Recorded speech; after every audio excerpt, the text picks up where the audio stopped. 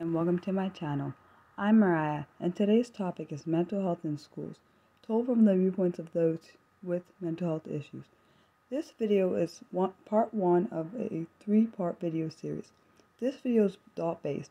In this video, I will discuss my response to another person's experience with mental health issues in school. These responses may be either past or current experiences with mental health in schools based on the person.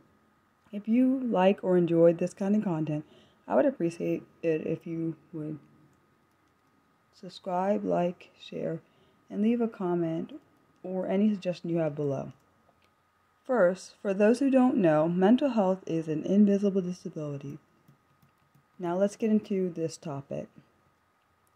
Here are 2 responses out of 4 responses, and just to let all you know, no names will be provided in order to protect people's privacy. So I will be referring to each person by person A, B, and so on. My response starts with, when looking back, I first noticed that I had mental health issues in school. I was in 8th grade and I was bullied mercilessly by a group of girls. Back then, I didn't realize that the merciless bullying affected my self-esteem and mental health in a very negative way. My response continues with, I also was bullied in high school as well. To be honest, I can't remember a time when my mental health was in a good place at any point during middle school or high school for me. During middle school and high school, I did not realize that I could ask for help to get the bullying to stop, and I also didn't realize that I could ask any adult for help when I started dealing with depression, suicidal thoughts, and suicidal attempts. To be honest, back then both middle school and high school weren't safe places, so I'm pretty sure that I didn't feel comfortable asking for help during these difficult periods in my life. My response ends with, I've been dealing with mental health issues from the age of 14 to my current age, 30. So for the last 16 years.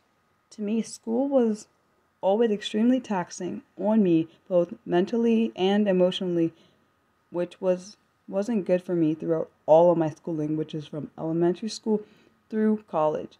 I've never felt that I could reach the goals that schools set for everyone, like making the honor roll, the top 10 or 25% of the class, the dean's list, or staying on all of these, which seemed unachievable and would devastate me every time I wouldn't make it, because it made me feel like I was never good enough to achieve anything in school. Of course, I now know that that wasn't a true statement. I hate how schools have always been performance-based. Schools being performance-based in every area, like academics, tests, sports, attendance, awards, and so on, took a major toll on my mental health in a negative way, especially when I didn't succeed in the way that I wanted to. It's more important to focus on the student's mental wellness rather than how well he or she performs in school or at sports. And this is the next person's response. Person A's response starts with, I don't know exactly what to talk about, but most of my complex PTSD is from school-related trauma. It's literally hard for me to attempt math without risking a panic attack. Schools have hurt my mental health more than much of anything else. I'm learning not to place my value in inability and trying not to pressure myself to succeed, especially on the same timeline as peers. But it is a process. Person A's response ends with, schools weren't set up for disabled people.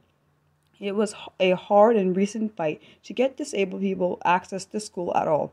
And now that we are in, for many disabled children, it means early exposure to very harsh ableism. It's part of what drives me to school abolition. Schools were set up to feed capitalism and make factory workers. For disabled students, that means being seen as less productive gets you treated poorly, and things like mental health issues are treated as a personal problem in a way of production. I hope disabled people, especially kids, can learn not to value themselves on the standards schools have set. Getting a bad grade doesn't hurt anyone, and a student's well-being is far more important than some number or letter. I hope that you enjoyed this video. I will share. Please share your honest thoughts about this topic in the comment section.